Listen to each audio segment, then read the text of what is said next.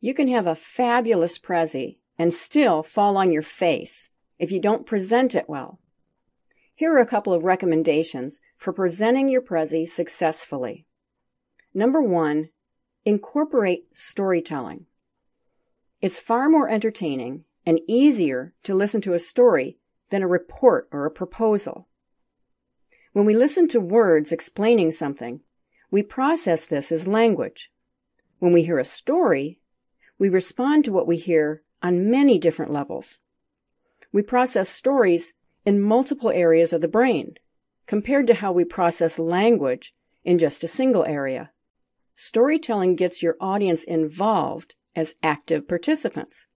They're reliving the moment, responding emotionally in the way they would if it were actually happening. People make decisions and form opinions based on emotion, not fact. Appeal to their emotions through story. Storytelling also arouses curiosity. It makes your listener pay attention in order to find out how things turn out in the end of your story. Have you ever kept watching a movie knowing that you didn't like it, but you stayed with it anyway because you just had to see how it turned out? We crave completion. When we've invested our emotions into the beginning and middle of a story, we feel compelled to stick with it till the end. It's a physiological reaction.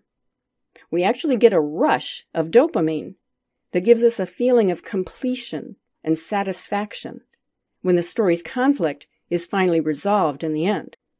My second recommendation is to focus on the audience. Place your audience in the scene of your story.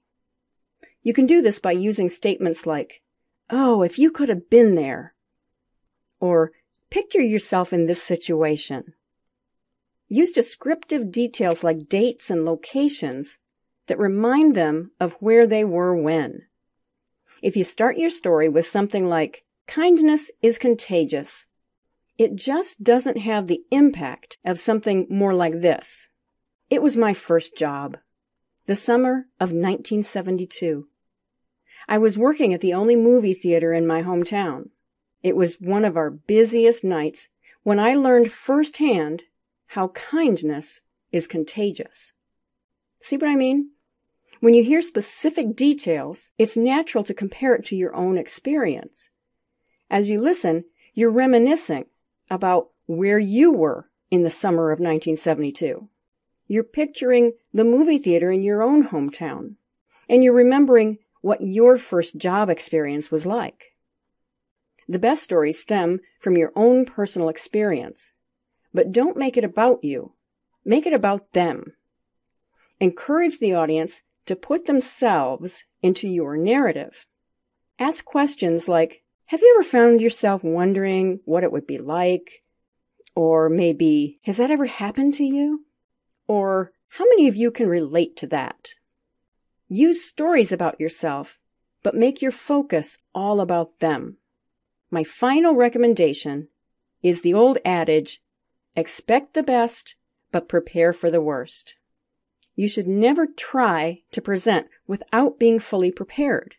I recommend rehearsing the presentation out loud multiple times, straight through from beginning to end. As you rehearse, you'll find sections where you stumble and that you need to smooth out. You'll test your timing and find out if there's areas that you need to trim down or expand. You'll identify where it's natural to pause or gesture. Rehearsing might also catch technology issues. I'm sure you've noticed that irritating message about Prezi now being in full screen mode. You always get that when you enter the present mode. There's nothing Prezi can do about that. It's part of the Flash plugin in your internet browser. The only way around it is to get a pro license from Prezi and use the desktop app instead. If you need to switch between your Prezi and another application, practice it so it becomes very smooth. I use Alt-Tab to switch between Prezi and another app. I press Alt-Tab again to switch right back to where I was in the Prezi. If I'm using my MacBook, I use the 4-finger swipe gesture on the trackpad. Relying on a wireless internet connection can be dicey. A bad connection could slow down your loading time and make your transitions between the frames appear real jerky. If you lose your internet connection altogether, your Prezi is gone. So for high-stakes presentations, I recommend that you use the desktop Prezi app. You'll need the Pro license to download either Prezi for Mac or Prezi for Windows. With the desktop app, the Prezi runs locally on your own laptop, and you're not dependent on the internet connection. If you have to present on a machine other than your own, you can still run it offline. This works even if the desktop Prezi app isn't installed on this other computer. Pro account users can create what's called a portable Prezi and put it on a flash drive. This includes your Prezi, and it also includes the Prezi player for both Mac and Windows. Plug your flash drive in and unzip the files onto the desktop. Then be sure to open the Prezi and test it out before presenting it live. When you unzip the files onto the desktop, it'll unzip both your Prezi and the software that's needed to present it. Just be sure to open the Prezi and test it before you present it live. If you rehearse thoroughly and are prepared for unexpected disasters, your presentation will be more polished, and you'll feel less anxiety when the time comes for you to present.